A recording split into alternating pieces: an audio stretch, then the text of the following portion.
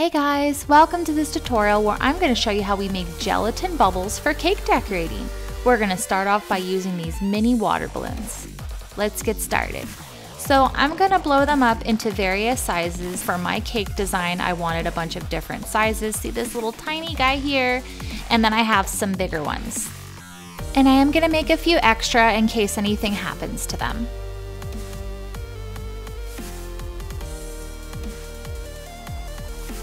For this next step, you'll need some toothpicks. So you can either stick the toothpick inside of the end of the balloon and wrap it up with tape, or you can do this method. So I'm taking the toothpick and I'm just wrapping the end of the balloon around tightly. And then I'm going to tape it up all the way. Try to make sure that your balloon doesn't move around too much.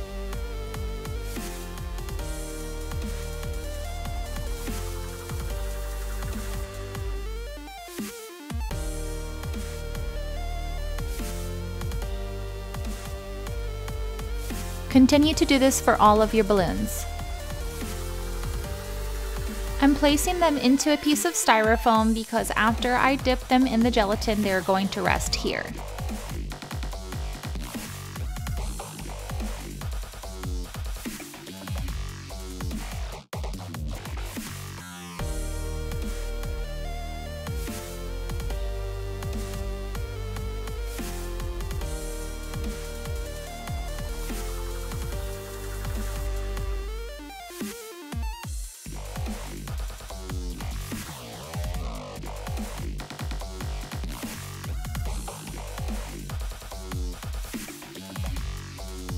Now for this step, you're going to need a microwave-safe bowl. I'm just using a glass Pyrex bowl.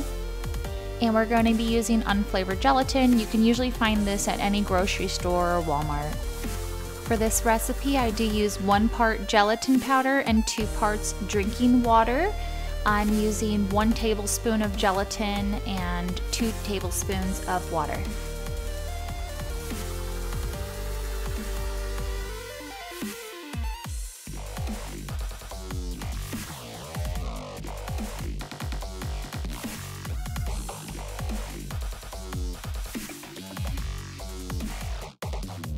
Make sure you mix this up real good. You want all that gelatin powder dissolved into water. As you're mixing it, you will notice that it will start to thicken up, which is normal. When you have it all mixed up, that's when you can start to add your color. I like to add petal dust for the coloring as it will not mess with the consistency of the gelatin. I'll be using this pink petal dust, and I'm just going to add a little bit at a time until I get my desired color. Mix it up real good so you get that color incorporated all throughout.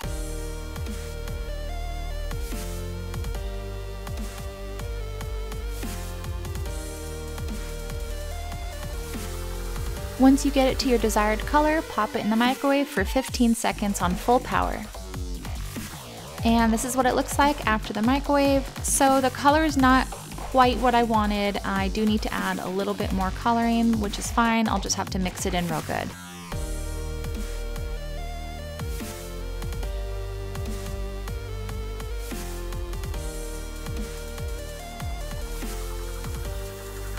Once you finally get it to the color that you want, skim off some of that foam on top before we start dipping.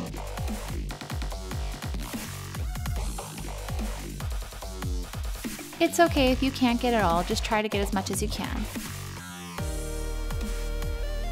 Now we're ready to dip. Grab your balloon, and you can tilt your bowl at an angle if you don't have that much in there. Get the whole thing covered. Before you put your balloon into your styrofoam to dry, you just want to rotate your balloon all different angles just to make sure you don't have a drip at the very end of your balloon.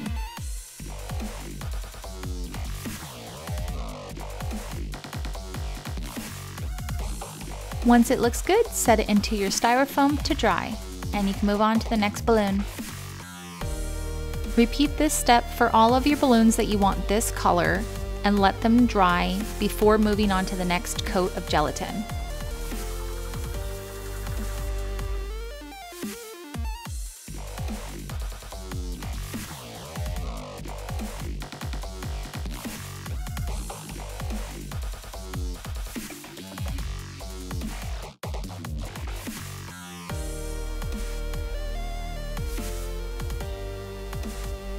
Keep rotating your balloon before you set it in your styrofoam to dry to try to get off as much gelatin as you can to avoid drips. I'm done with this shade of pink for now, so now I'm going to move on to make the next shade of pink. Same thing as before, 1 tablespoon of gelatin powder to 2 tablespoons of water.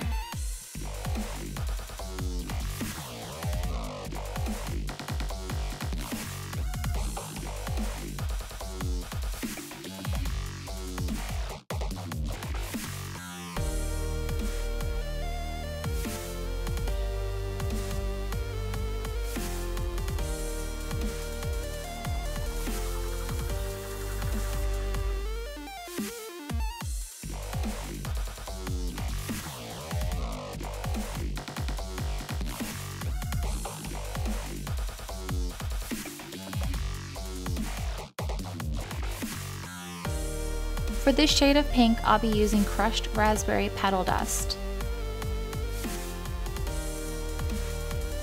Same thing as before, only add a little bit at a time. You can always add more, but you can't take it away.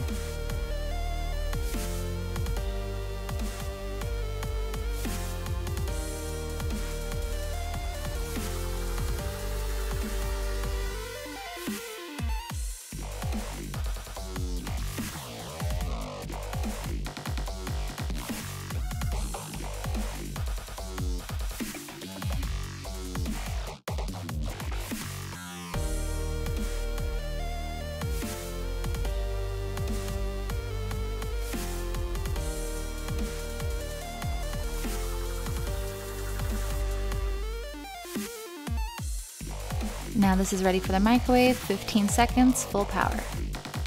Scrape off some of the foam on top before dipping.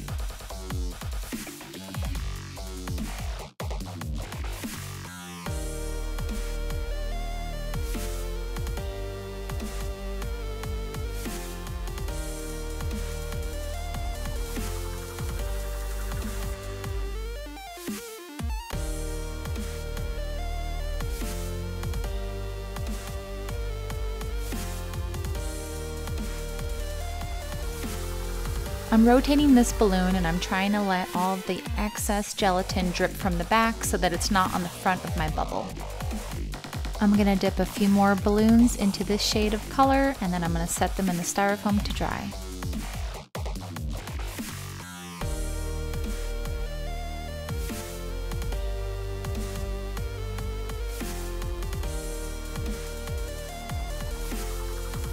Now that I'm done with the darker shade, I'm going to go back to the lighter shade for now. But as you can see, as it sits, it becomes very gummy and thick. But this is fine, we are going to make some more anyway. I'm going to add the gelatin powder right on top, and I'm going to add the water right on top, and I'm going to give it a good mix.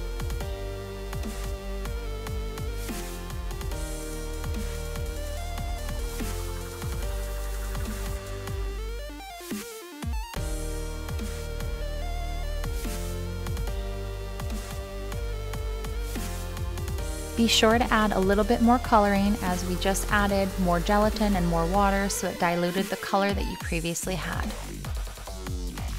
When it's all mixed up, pop it in the microwave for 15 seconds full power. This is what it looks like.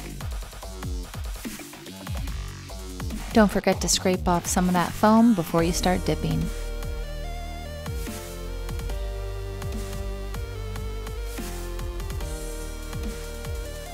The first layer of gelatin usually sits for about 10 to 15 minutes. It doesn't necessarily get hard, but it does start to set up, and this is why it's okay to start dipping your second coat now.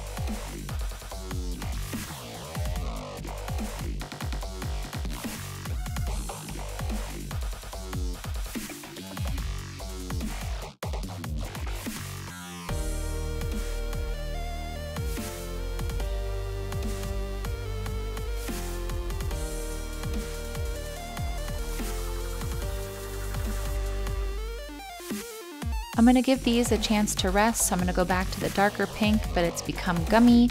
So I pop it into the microwave for 15 seconds and it's ready to dip again.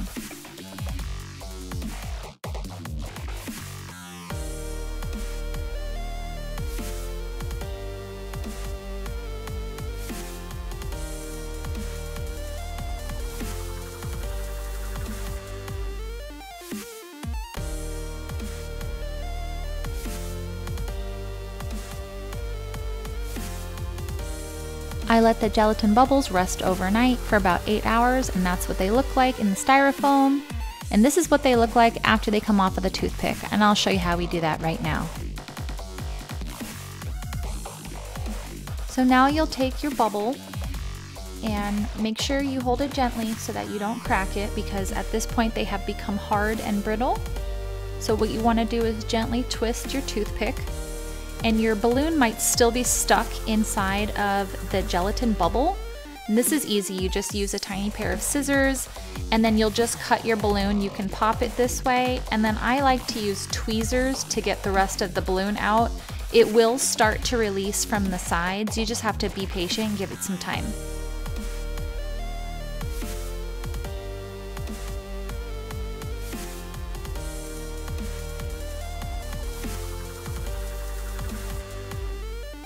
I'm going to use my little pair of scissors to make the opening a little bit bigger so it's easier for me to get those tweezers inside. I'm just trimming off any rough edges for when I go to attach it to the cake. It has a nice smooth surface.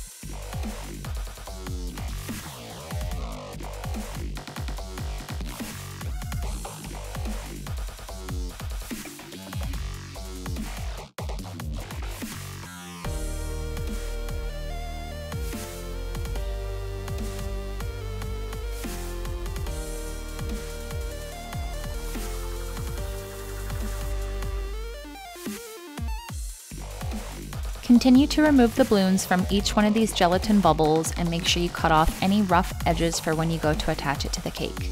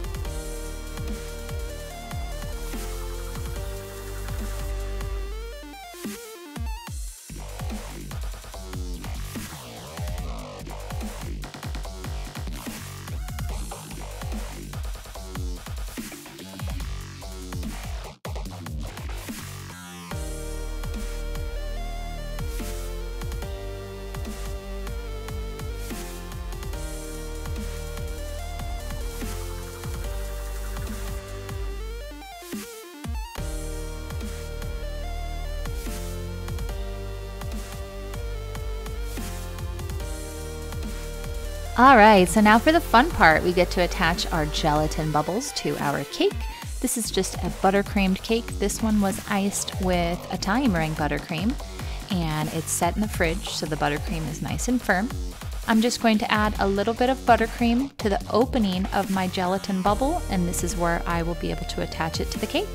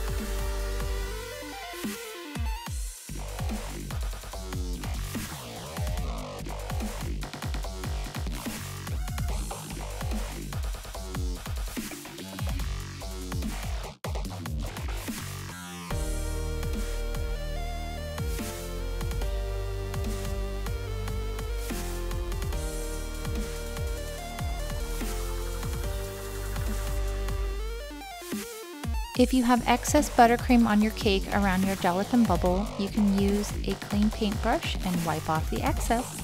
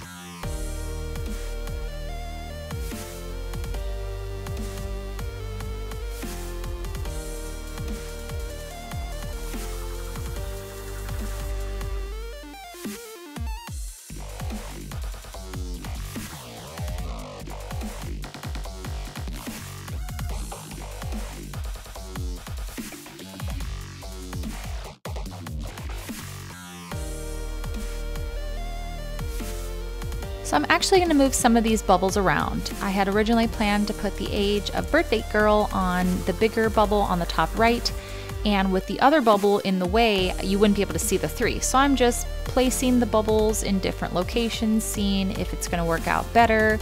And the good thing about these gelatin bubbles is you can always move them around. You just have to apply more buttercream.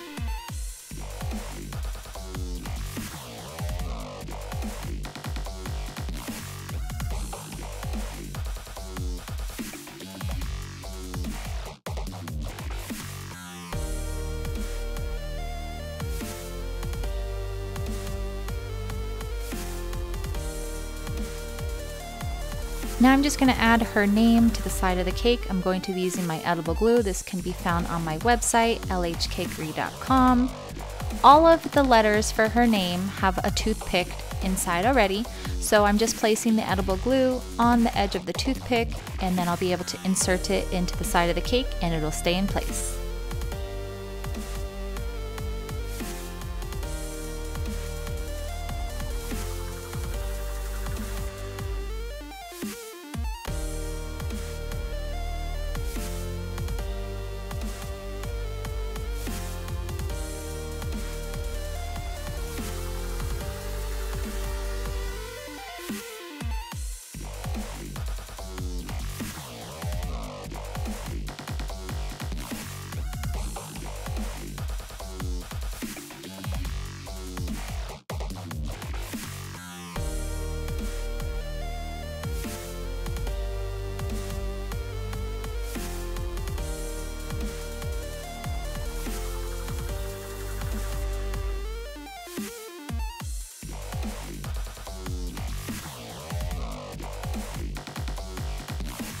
And this is what the cake looks like with all those gelatin bubbles added on and her name. I'm super excited how it came out. I hope you guys like this tutorial.